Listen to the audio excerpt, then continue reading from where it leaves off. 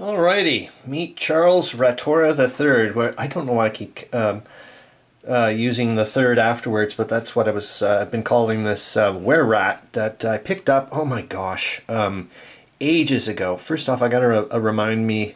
I'm glad I used this. This is a piece of canvas I got from the dollar store, and it seems to have gotten rid of the glare that was off my table. So that's awesome. I'm gonna remember that, and hopefully this is nice and clear. So I picked this miniature up. Oh my God, well over 10 years ago. I think it's a Reaper were-rat. I started painting it ages ago. Yet again, it's just all deco art paints, and you can see. I don't know if you can. I think you can. I'm trying to. Oh gosh, look how long ago it's been. You can see the dust in there, for like in all the crevices and everything. And when I did individual miniatures back, that's how I started way back in the day. I was actually. I think you can probably see a bit of a wash. I can, yeah. And since I'm still such a pokey, yeah. I don't know why I stopped. Obviously, I went off to something else. But not much left to do. What I was going to do anyways, Charles, was send this off to you. And this occurred from way back when you were mentioning that you were going to get in doing some rats and so on and so forth. And I think on one of the live streams, I'm not sure, it was, I think it was most likely on Not Jay's Wednesday night show, Long May It Live, and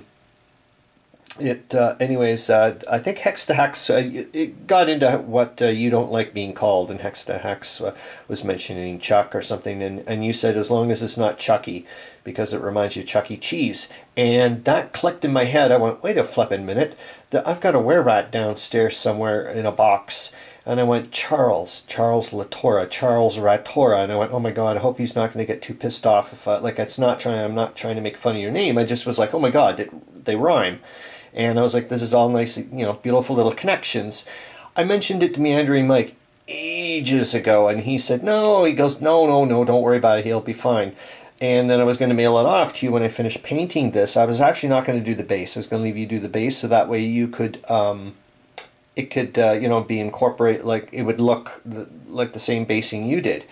And then when you mentioned in one of your comments on my thingamajig about that you were gonna, you know, you have none and you were starting from scratch, I was like, damn you to hell, Chris! It's been sitting beside you. So I was gonna get it done. This has been sitting beside me in the live streams for ages. I'm like, you just got so just a tiny little bit, and you know what's mind blowing is before Hex Encounter and the whole whatevers, I was painting every single day, like before work, and you know, just like I was a little churning them out like there was no more at my ridiculously glacial pace. But anyways, Charles, this is going to be sent off to you. It may never make it to your table. It's not as if you were even going to, even if I sent it to you, and it's not like you were going to go, well, I'm putting it on the table or whatever. I mean, you know, or maybe you were going to send return to sender or something.